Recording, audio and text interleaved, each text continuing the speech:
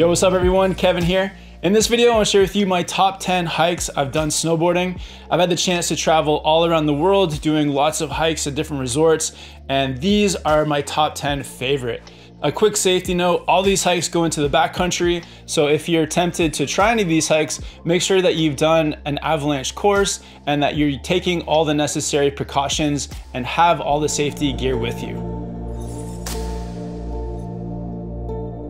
Starting off with my number 10 hike, which is in Mount Hood, Oregon, USA. This hike starts from the top of the Palmer Chair. One of the unique things about Mount Hood is that many times through the summer, you're actually above the clouds. Once you get your hike over with and you're riding down, you can be riding above a sea of clouds, which is very special. The rock in the distance behind us there is a really cool spot too. It's called Illumination Rock. It's a place where for the summer solstice, they have a big party up there. So if you manage to do this hike on the day of the summer solstice, you're gonna have an amazing time, some incredible views, and a really fun ride down.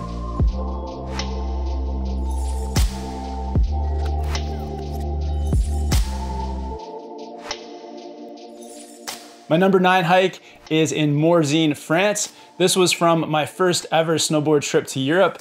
And what was so impressive about Morzine is that it was a short hike up to the peak, and it lands you on top of the mountain with some of the best views I've ever seen in my life. If you've ever been to Europe and to the Alps, you know that the Alps just have some of the most incredible mountain peaks. And to top it off, we got to ride down this incredible ridge. I was up with my friend TJ from Board Archive. The final run of the day was this short run through some deep powder, but the background with the views was what really topped it off.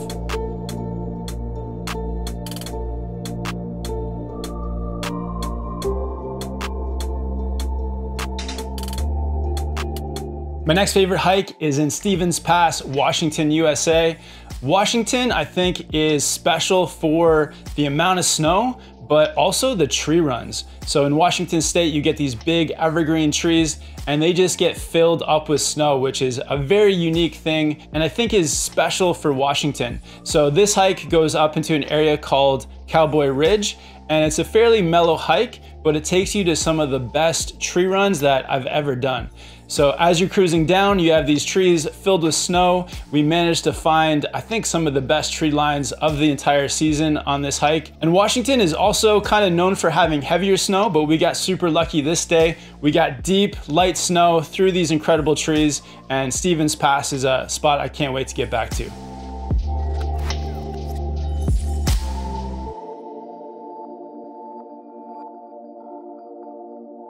My next favorite hike is another place in Washington, this time at Crystal Mountain.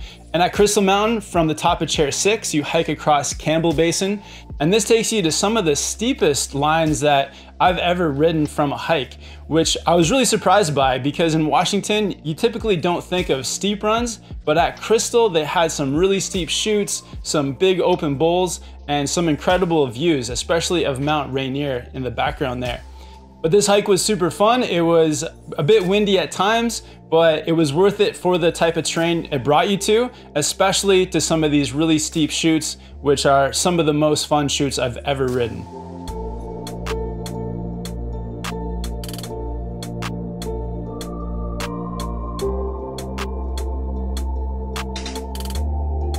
The number 6 hike on my list goes to Revelstoke, BC, Canada.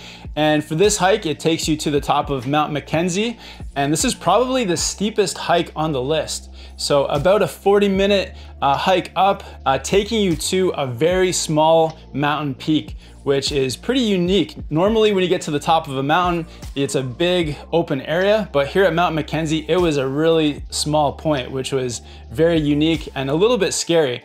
But up in Revelstoke, you've got one of the biggest mountains, a really steep mountain for riding down. So as we rode down, really long runs doing a number on your legs, but absolutely love this hike. I think I did this hike 4 or 5 times on this trip. And each time we rode down, finding different routes and terrain to ride through. So Revelstoke, BC, one of the most difficult and steepest mountains, but a hike that is definitely worth it.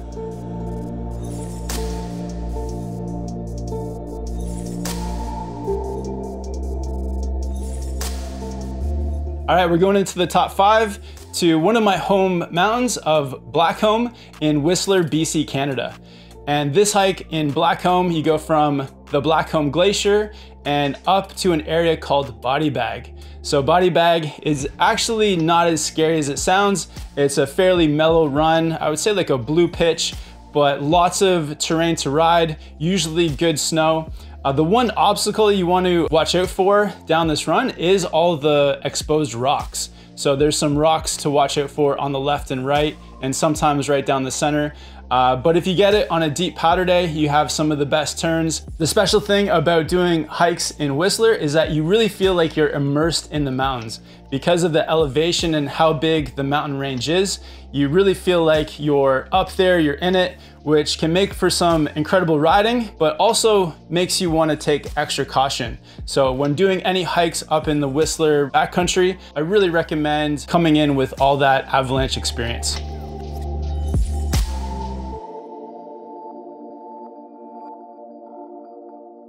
My number 4 favorite hike is in Happo One Hakuba, Japan.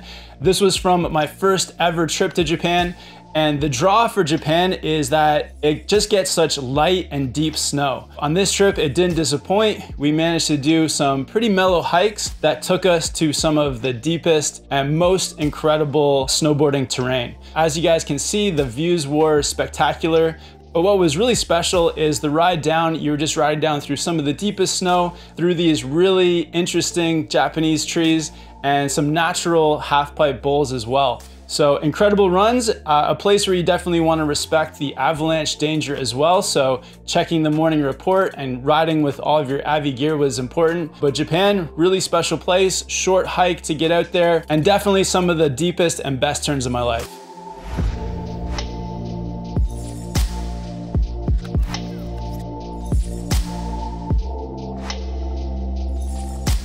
Kicking off the top 3, we're going down to Chile. Corralco is a volcano near the town of Malacahueo. This volcano was super special. Our first day arriving in Chile, we were told that the mountain was very windy, which made it hard to hike, and that it was very icy as you got towards the top. But luckily, we managed to find a day where there was almost no wind and enough snow to kind of bury any of that ice on the hike. So the hike up was pretty mellow, and when we got to the top, we had this absolutely insane sunset. You could actually ride into the crater of the volcano if you had more time. And then the ride down was just spectacular. It was deep snow, sunset in the background, and definitely one of the best days I've ever had snowboarding.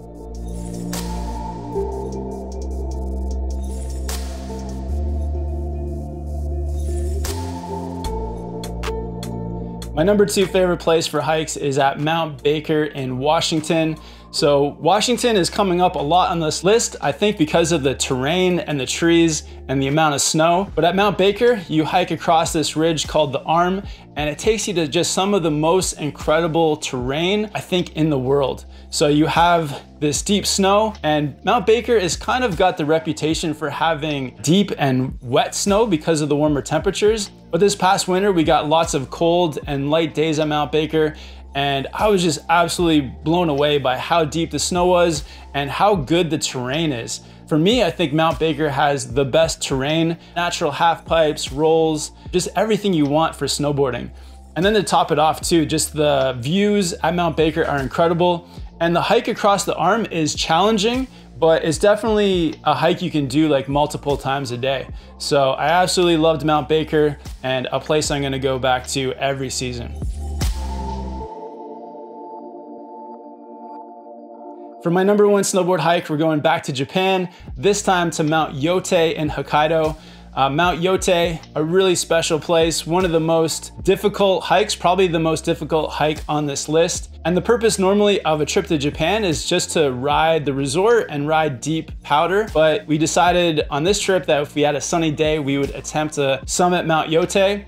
I had tried this the year before and only made it about 3/4 of the way up. So this time I was really determined to get to the summit. Got to the top just as the sun was setting. It was absolutely incredible up there. If you do have more time, you can actually ride into the crater of the volcano.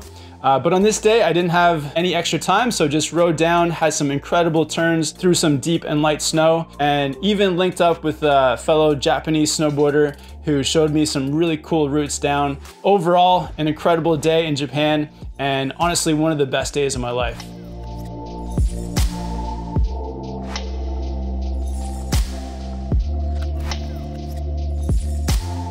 All right, so those are my top 10 snowboard hikes. It'd be great to hear from you guys in the comments if you have any hikes that you would recommend. I'll also put links in the description to some avalanche courses. If you're ever venturing into the backcountry, the best place to start is with an avalanche course. It's gonna teach you the fundamentals to stay safe out there. I'll also put a few links to some of my favorite gear for backcountry riding, so check that out in the description as well. If you haven't yet, subscribe to the channel. Thank you so much for watching, and have fun out there snowboarding.